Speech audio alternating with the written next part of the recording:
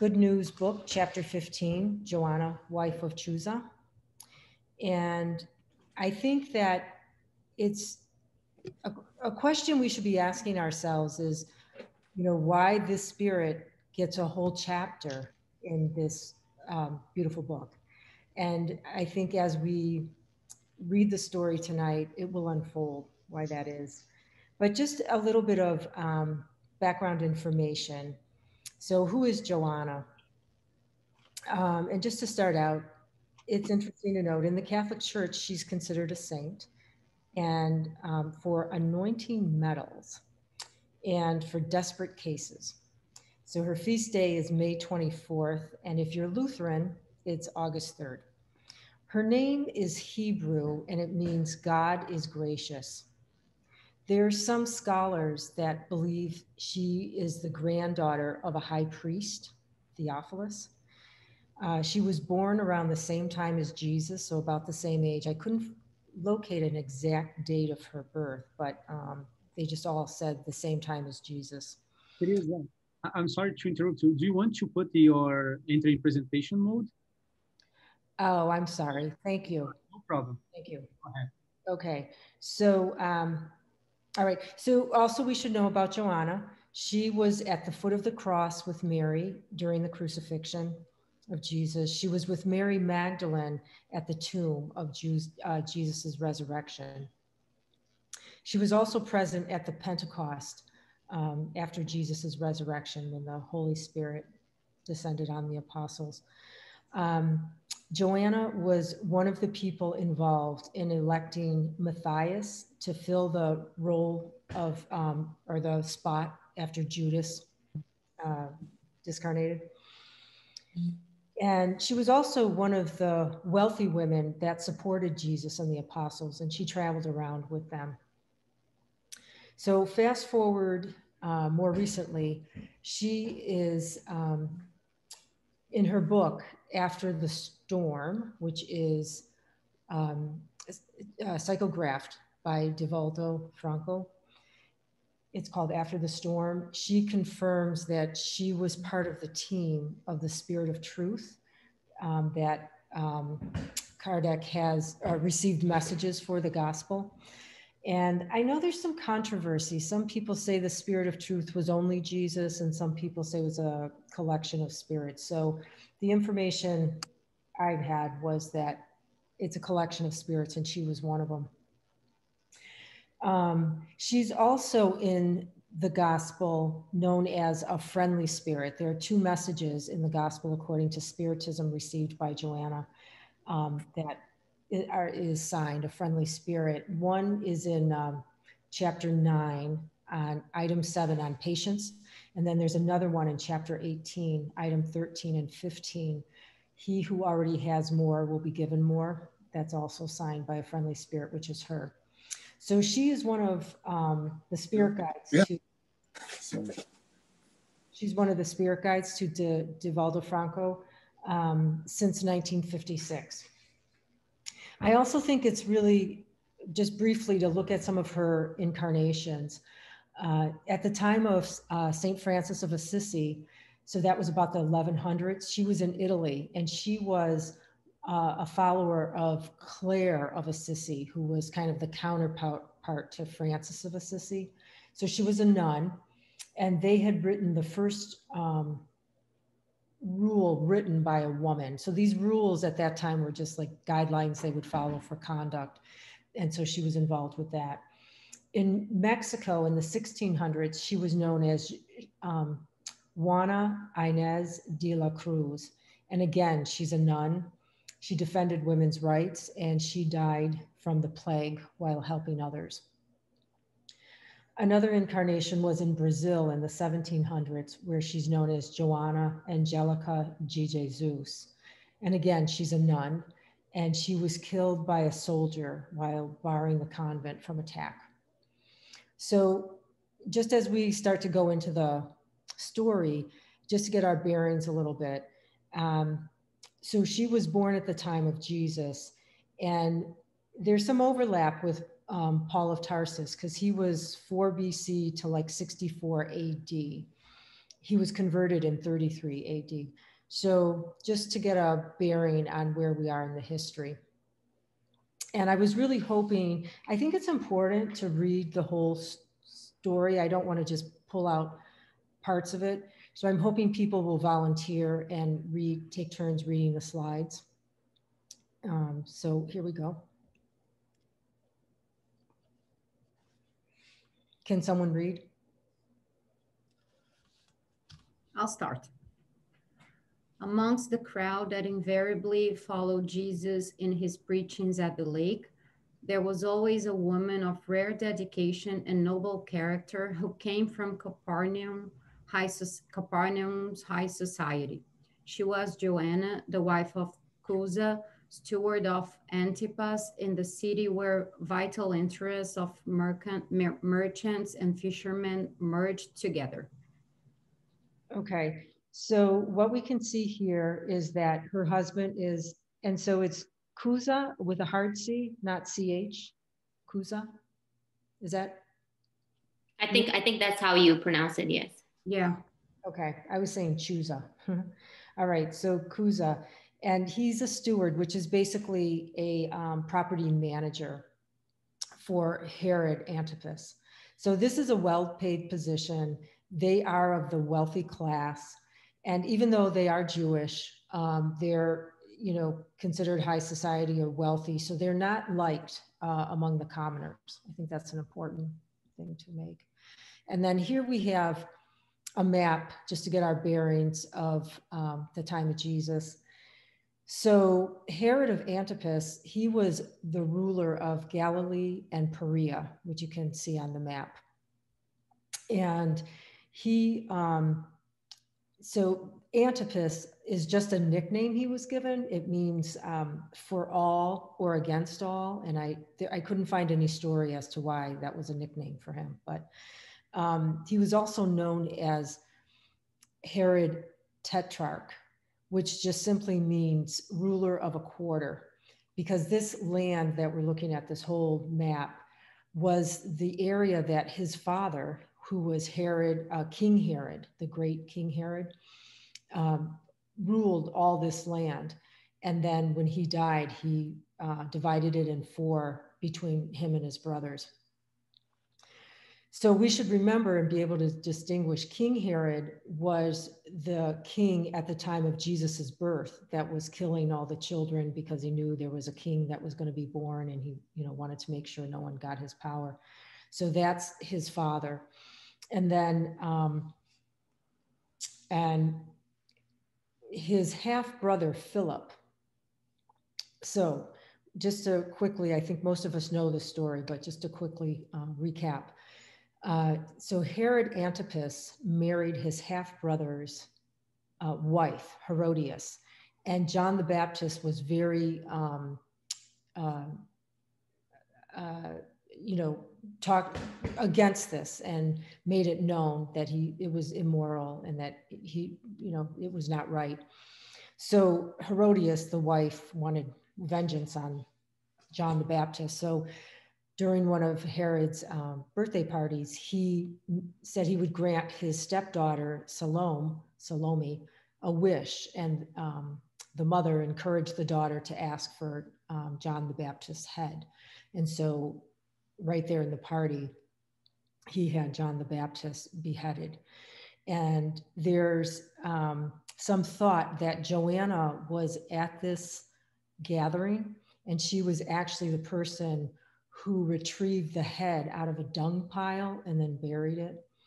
And so, we also know from the gospel, the Bible, that Jesus had healed her and some of the other women from these demon spirits. So we can maybe just conclude, perhaps this might have, knocked her a little bit out of balance being at this tragic event. And yeah. So the other key thing to think about here is, so Joana is, living in this household, and she has easy access to all of Herod's complex. So it's also thought that she is one of the resources that provided the information for the people who wrote the gospel in the Bible, that provided the information about what actually happened in Herod's court during Jesus's trials. It's also verified in some of the other books that she was converting people in his household. You know, she was sharing the gospel. There's one story in Jesus in the Home. I believe it's chapter 31. That's by the spirit Neo Lucio, and Chico psychographed it. And the chapter is on pain. And it says that one of Chuza's servants by the name Rachel was there asking Jesus why there's pain in the world. So we can see from that. And then also in the Good News, in a later chapter, Jesus is talking to Simon Peter, about Joana spreading the good news within Herod's household. So just to recap as we go into the story, so Tiberius is the Roman emperor at this time, and Pontius Pilate is the governor, and then Herod Antipas is actually the ruler where the story is taking place. Okay, so if someone will read the next slide. Joanna had true faith. However, she failed to, she failed to secure herself from domestic sorrows because her spouse did not accept the enlightenment of the gospel. Given her intimate troubles, the noblewoman searched for the Messiah at the time he rested at Simon's house. Then she shared with the Messiah the long litany of her hardships and sufferings. Okay, so here we see that they mentioned that Joanna had true faith. And so Kardec tells us about true faith in the gospel, according to Spiritism in chapter 19, item 3. He says that he gives us a description of true faith, and that there's calmness in the midst of struggle, which is a sign of confidence, and knowing obstacles can be overcome is another sign of true faith, and certainty and strength. So this part about knowing obstacles can be overcome and certainty is really key in having true faith. But there's also humility in that one is trusting in God, but they realize that the source of the power is from God, not from themselves. There's also patience with love. So it's like knowing how to wait. He contrasts true faith with a faltering faith, which is uncertainty and hesitation. So there's a lack of confidence. And we can kind of look to maybe like Nicodemus as an example of this. He knew Jesus was the Messiah, but he was hesitant. He was, he couldn't see how he as a high priest could follow Jesus. He also Kardec talks about presumptuous faith, which here there's a certainty, but this certainty comes from pride. It's thinking that I'm the source of power, not that there's a source higher than me. And so an example of this type of faith could be seen with Judas. And you'll see that as you, in the later chapters in this book, where Judas, he loves the Messiah and he believes the Messiah, but he thinks he has a better way, that he's not so sure Jesus is going to be able to pull it off. And he actually thinks he's helping Jesus. So we also see with true faith, Kardec says that there's a special application with magnetic action when one has true faith. So having true faith complemented with a good will affects the universal fluid. And this produces the phenomena of healing. So this is what Jesus was doing with his true faith, goodwill, and was able to affect the universal fluids when he was curing and healing people. And so, and in the Bible, they talk about them as miracles, but as spiritists, we know that there are no such miracles, that they are explainable and they do fall within the natural law. And if anybody wants to read more, I'm sure you're all aware, you look in the book Genesis to read about that. Also in this section in True Faith in the Gospel, Kardec received a message from a protector spirit named Joseph in 1862. And he says that true faith is contagious, and the way we spread it is through our actions. And he just reminds us that it's not preaching, but rather how we live. So I think what we can conclude from this slide, Joanna having true faith, is most likely she was a healer. Can someone read?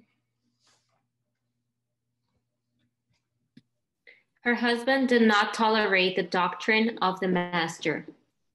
Herod's high official, who was in constant contact with the representatives of the empire, dispensed his religion preferences sometimes with either the interests of the Jewish community or with Roman gods, which allowed him to live in easy and profitable tranquility. Okay, so I think it's a good moment to talk about this era, this culture.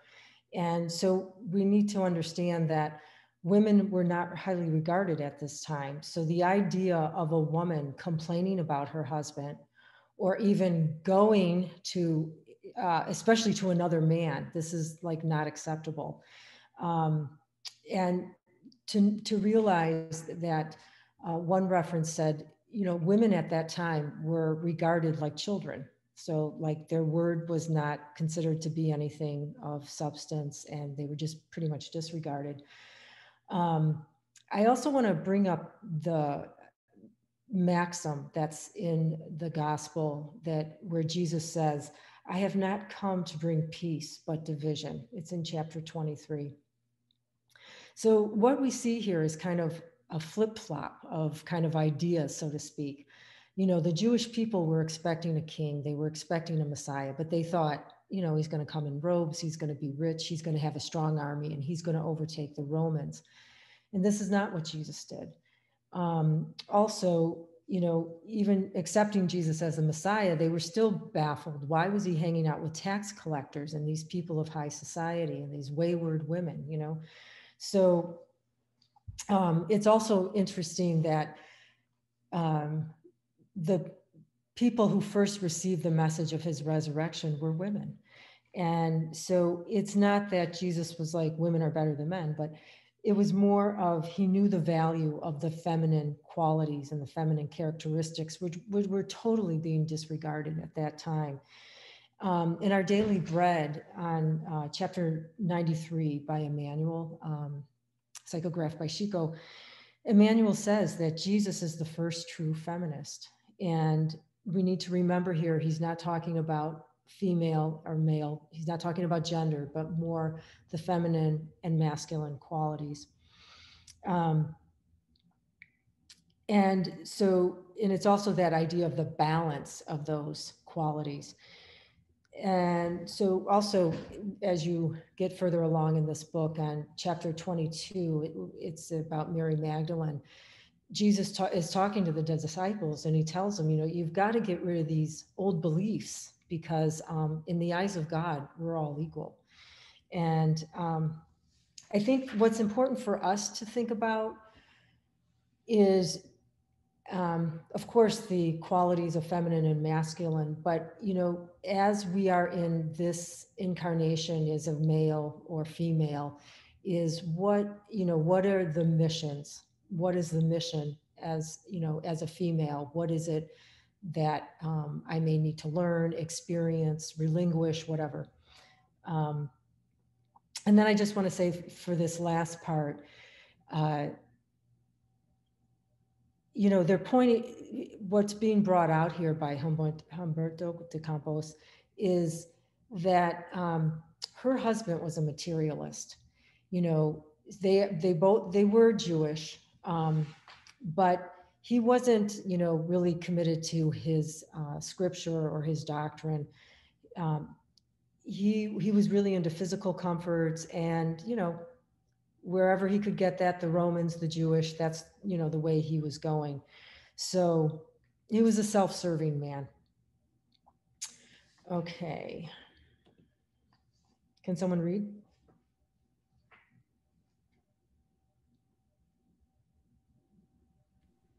Joana confessed to the master her fears, her struggles, and dislikes in the domestic environment, exposing her bitterness in regard to the religious differences existent between her and her companion. After listening to her long enunciation, Jesus pondered. Okay, so here I think I think one of the important things is to recognize Jesus's emotional management, that he listens to her intently, he doesn't interrupt, and he ponders. He's not impulsive. Can someone read? Joanna, there is only one God that is our Father, and there is only one faith in our relationship with his love. Certain religious manifestations in the world are often just popular vices in the form of external rituals. All the temples of earth are made of stone. I come in the name of God to open the temple of living faith in the hearts of human beings. The bloodless battle of spiritual redemption begins between the sincere disciple of the gospel and the millennial errors of the world. Be thankful to the Father, for he has judged you worthy of the good work from now on. Doesn't your spouse understand your sensitive soul? He will understand you someday. Is he reckless and indifferent? Love him anyway. You wouldn't be connected to him if there was no fair reason for that. You will be fulfilling the will of good by serving him with loving dedication. Okay, so there's a lot there. But in the middle of the paragraph where it says the bloodless battle of spiritual redemption, we can understand this to mean determined effort to get out of ignorance.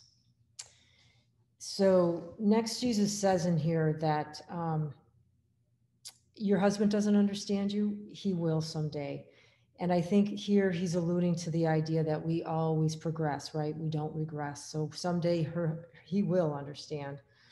I think also a good thing to a message here is the idea that it's important for us to accept that we're going to be misunderstood, that it's important for us to actually progress, to accept this, that we are going to be misunderstood. And in this, there's two different chapters in this book where Jesus exemplifies that. One is in chapter 10 on forgiveness, where he and the disciples go to Nazareth, and the disciples are debating, and they even get caught up in debates with the crowd, and it's starting to intensify in the chaos, and Jesus orders them to leave. And they're like, we don't get it. We should do this. We should, prove our point. And he tells them, debate is fruitless. Yeah. And then the other one is where Thomas actually comes to him and says, listen, why don't you go? This was in chapter 16. He says, why don't you go to the high priest and, show them the miracles? Then they'll know you're the Messiah. And both times he understands that he's being misunderstood. And he tells Thomas, no, because the gospel is not for the officials. It's not to impress them. So Jesus exemplified that. He knew he was understood, and he walked away in silence. So I also think another point in here toward the end where he talks about you wouldn't be connected to him if there was no fair reason. So here we see Jesus alluding to reincarnation, the idea of cause and effect, that there's nothing, nothing is happening by a chance. Okay, so can someone read? Come on. You talk to me about your fears and doubt. Based on the gospel, you should love him even more. The healthy do not need a physician. Moreover, we cannot harvest grapes in the briars, but we can cultivate the soil that produced poison thistles in order to grow there a wonderful vine of love and life. Next. I can. In the soft glow of her eyes, Joanna let show the inner satisfaction that those clarifications brought to her. But, revealing the true state of her soul, she asked, Master, your word soothes my troubled spirit. However, I face extreme difficulty in regard to mutual understanding at home. Wouldn't you think it right that I fight to impose your principles? In doing so, would I not be renewing my husband for heaven and your kingdom? Okay. And someone else? Christ serenely smiled and replied, who would face more difficulty in extending fraternal hands? Would it be the one who reached the safe boundaries of knowledge with the Father, or the one who is still struggling within the waves of ignorance, or of desolation, of fickleness, or indolence of the spirit? All right. So here, Jesus is making a wise point. Like, it's going to be way harder for her husband. He's not interested in the gospel. He's not asking for her help or advice. And he's surrounded right now with, physical comforts. He's into material passions. So, and on the other hand, Joanna, who, is wanting to transform herself, she's traveling around with Christ. She's attending these teachings, she's surrounded with other, Christians. I guess they weren't called Christians yet. And I think for us, though, it's a good thing to remember when, you come up against somebody and you think, why don't they get this? Or, we have kind of an agenda for somebody else. We think we know how they should be. And, it's good for us to remember, yeah, we go to these spiritist centers. Well, we did. But we still get together on Zoom and study, and we read these books and we listen to these lectures. And yeah, so, but somebody who's in the thick of it, it's going to be really hard. So it's a good message for us. And so I think that it's that idea of meeting people where they're at instead of, having demands. Also, when we were talking about not being understood, I think about that. And so often it's like, when I'm having trouble communicating and I keep wanting to explain myself, and I'm sure most of you have experienced this, it gets worse. The more I explain myself, the less they understand me, and it can build into anger and resentment. So anyway, all right. So can someone else read the next one? Regarding the imposition of ideas, Jesus continued, stressing the importance of his words. I ask you why God does not impose his truth and love to the tyrants of the earth. Why doesn't he strike dead the heartless conqueror, spreading misery and destruction with the sinister forces of war? Heavenly wisdom does not exterminate passions. It transforms them. The one who sowed the world with corpses awakes sometimes to God through a simple tear. The Father does not impose reform on his children. He sheds light onto them at the opportune moment. Okay, so then we see here Jesus reminding us not to impose, not to make demands on other people, because whatever that demand is or whatever we're trying to impose can actually create an aversion and push the person in the other direction. So we need to remember to assist people instead of making demands or having an agenda. Next one.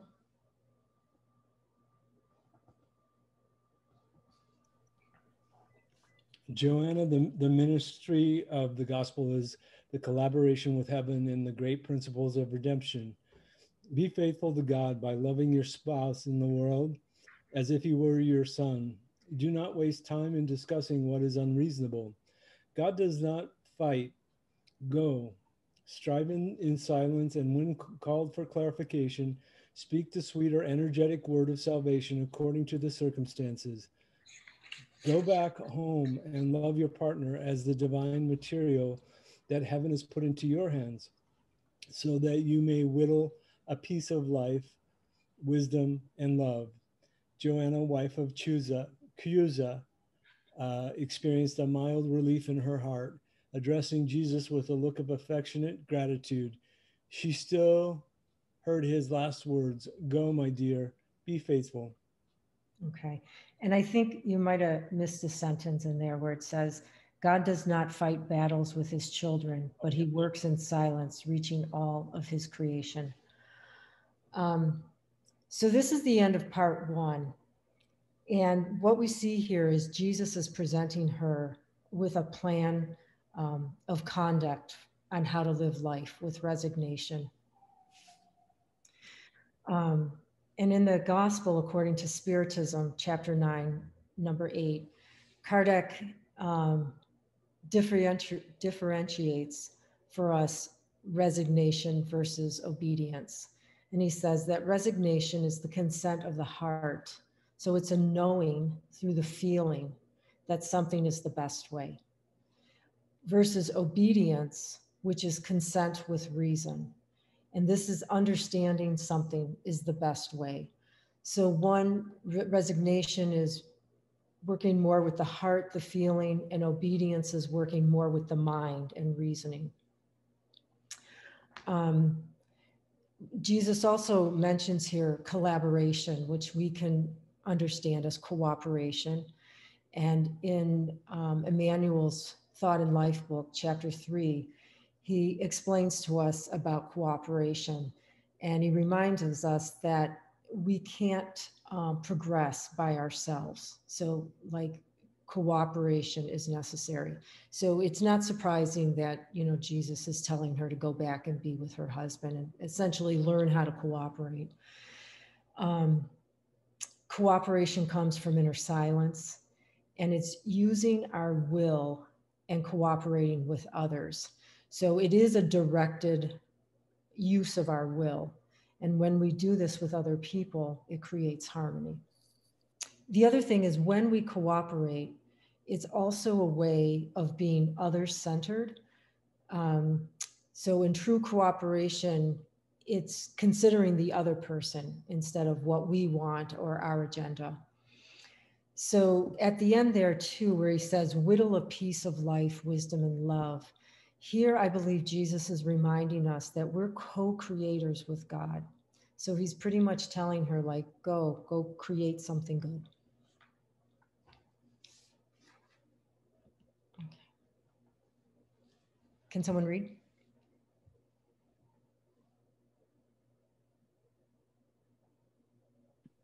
Since that memorable day in her life, the wife of Chuza experienced in her soul the constant clarity of resignation, always ready for the good work and always active to understand God. As the master's teaching was now indelibly printed in her soul, she considered that before being a wife on the earth, she was a daughter of that Father in heaven that knew her generosity and sacrifice. Her spirit shone a sacred and hidden light in everything she did. Okay, so from this paragraph, we learned that Joana is clearly planted in the first commandment, which is love God with all your heart, your mind, and your soul above all else. And this, you can read about this in the gospel as well in chapter 15. And then if someone else can read. She made efforts to forget all of her husband's inferior characteristics and only focused on the good ones. At the slightest opportunity, she would support the embryonic development of his faltering eternal virtues. Later, heaven sent her a little boy whose presence doubled her work. However, she never forgot Jesus' recommendations on faithfulness, and she turned her pain into a silent hymn of triumph every day. Someone else, please read.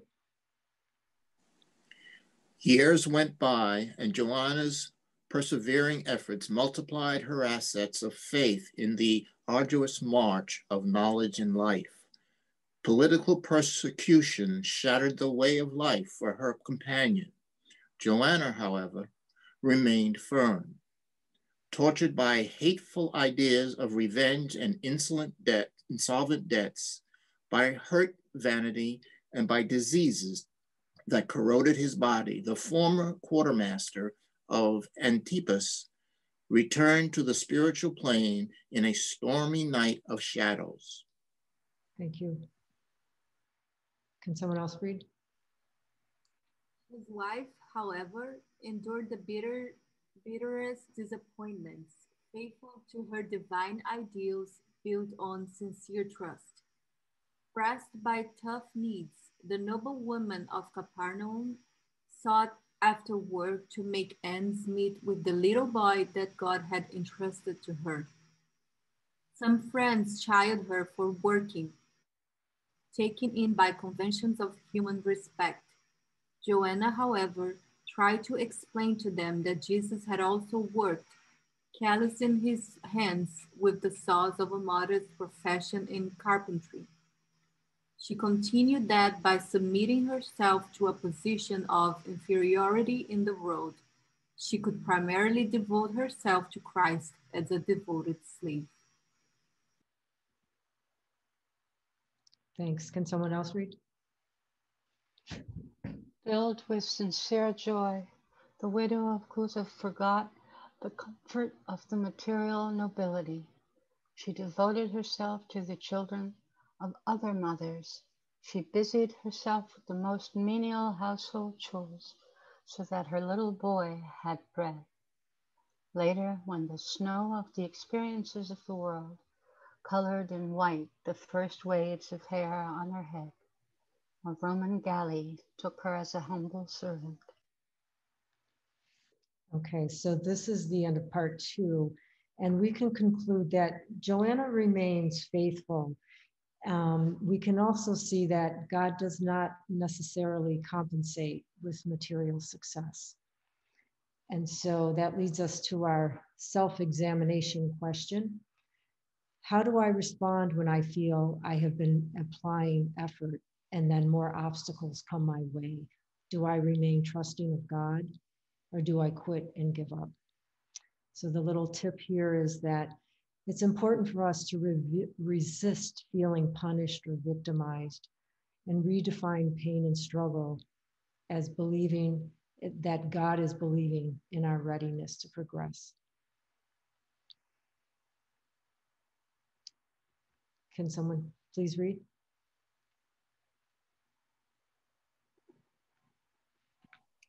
In the year 68, when the persecutions of Christians were intensifying, we find in one of the recurring spectacles of the circus an old disciple of the Lord, tied to the pole of martyrdom, next to a young man who was her son. Before the clamor of the people, the first floggings were ordered. Abjure, exclaims an executioner, carrying out his imperial orders with a grim and gloomy look. But the former disciple of the Lord contemplates the sky without a word of complaint or of denial. Then the lash flutters over the half-naked boy, who tearfully exclaims, "Repudiate Jesus, my mother. Do you not see we lost it all? Abjure for me, who is your son." For the first time, the eyes of the martyr had become an abundant spring of tears. The son's solicitations were swords of anguish that shattered her heart. Abjure, abjure. So the word abjure means to reject, and repudiate means to deny truth. So as we understand, Joanna is a woman of true faith. Neither of these were an option.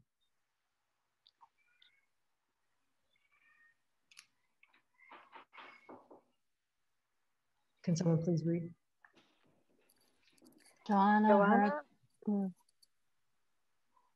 Joanna heard those cries while recalling her whole existence, the cheery and festive home, the hours of bliss, the domestic troubles, the maternal emotions, her husband's failures, his despair and his death, her widowhood, her grief, and the toughest demands. Then, before the desperate pleas of her little boy, she recalled that Mary had also been a mother. Seeing her Jesus crucified on the cross of infamy, Mary learned to abide by the divine designs. Above all her memories, the most supreme joy of her life was still when she heard the Master in Peter's house saying, "Go, daughter, be faithful." So taken by superhuman strength, the widow of Chuza contemplated the first bloody victim, and addressing the young boy with a deep and inexpressible gaze, in her pain and tenderness, she firmly said, "Be quiet, my son." Jesus was pure and did not disdain the sacrifice. Let us know how to suffer in the painful hour, because above all transient happiness of the world, we must be faithful to God. Thank you. I'm glad somebody else has to read this because I can never get through those 2 pages without crying. So again, we see that this woman is firmly established in the first commandment, faithful to God above all else. No, hands down.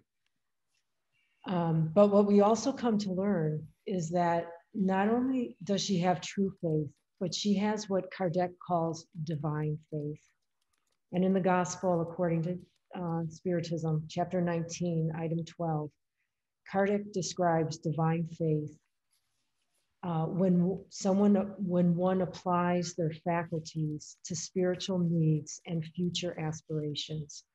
They recognize the world as transient. And she certainly, I mean,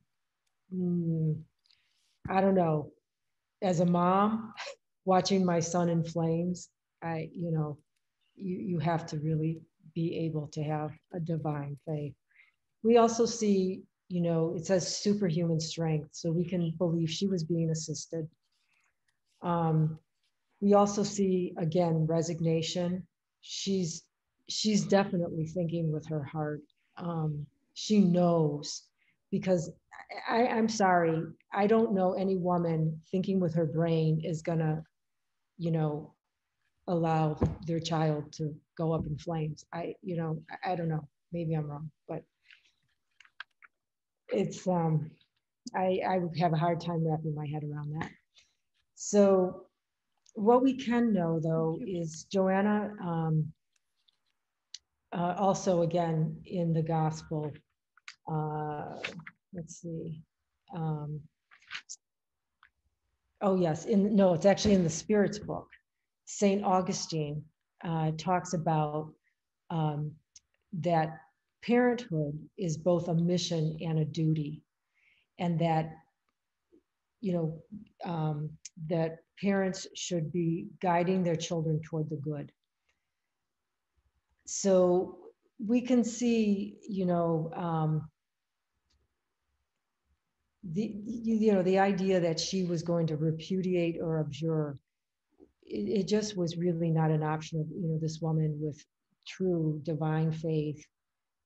She's, and besides, what kind of a message, she's with divine and true faith, that I say to my child, oh, but if you're, if you're being tied to a pole, it's okay to renounce God, but otherwise you can have true, no, that wasn't happening.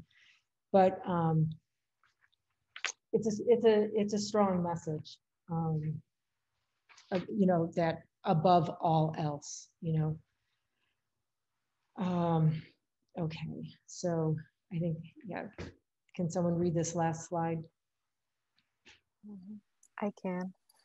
At that time, to the delirious applause of the people, the executioners set fire unto the firewood soaked in flammable resin around her.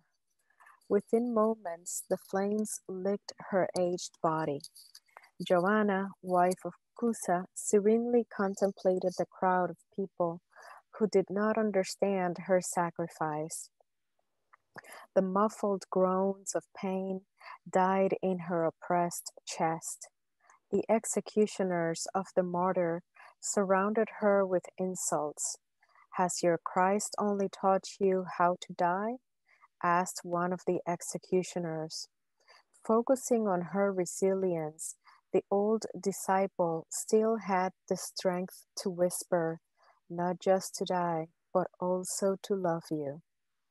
At that moment, she felt the comforting hand of the Master gently touching her shoulder, and she heard the loving and unforgettable voice, Joana, take heart, I am here. So we can conclude that this incarnation for Joana was a trial. In the Gospel, chapter 14, item 9, it's another message by St. Augustine. And it's a pretty long message. So I just took out the part that I think pertains to this story. As he says, of all the trials, those that affect the heart are the hardest. But with moral courage, one can understand ignorance as the cause and be certain that despair doesn't last forever. So as we know, all things are passing. He goes on to say that God doesn't want us to suffer eternally. It's important for us to change ourselves, though, first.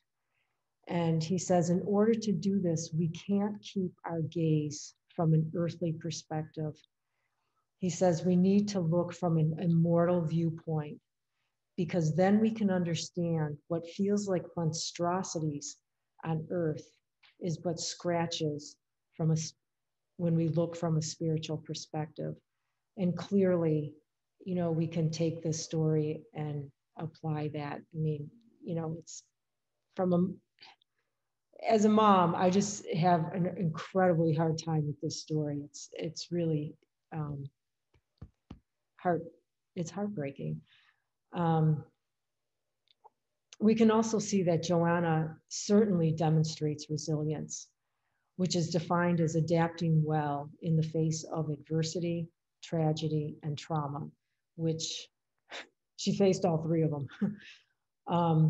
But my final conclusion here is that we can now really understand why a whole chapter in this book was devoted to this beautiful spirit. She truly exemplified what Jesus taught her. No question, hands down. And I think about the stories with the apostles, and they, were questioning Jesus and debating and why, and even at the Last Supper, who was going to get to be in charge. And this woman, Jesus spoke to her and she went with it, so truly an elevated spirit. And we all know her as Joana de Angelis, and with beautiful books and beautiful teachings for all of us. So I'm really hoping, I know someone had a question, so we can definitely address that. But I'm also really hoping, I'm sure many of you have read this in Portuguese and have attended many studies. So I'm hoping people will be willing to share other things they've learned from this story. So again, thank you all so much for this opportunity. It was illuminating to work with this story. And I'm so grateful for COVID because I had a hard time with this story. I would read it, and I was okay till that whole thing about the kid on fire. I was like, I'm gonna have to give this story back. I just can't wrap my head around this. And I'll be honest with you, I would think about it like every other day. How am I going to talk about this? And I was driving one day to pick up my son, ironically, at the bus station. And I'm in my car, and I'm again thinking, how can I understand this? How can I understand really of, my child, like to hold back from saying, I abjure, and I was inspired. I just, this kind of inspiration of listen to the words of the song. And I had the radio on, of course, driving in the car. And so I was like, oh, what's the song saying? And the words to this song were, all my pain divides in listening to my heart. And it sunk. This woman was listening to her heart. And it made sense to me. It clicked. I can't do that with my logic and reasoning and my earthly mind, but if I'm able to see myself as a spirit, it does make it makes more sense to me, and I can better understand it. So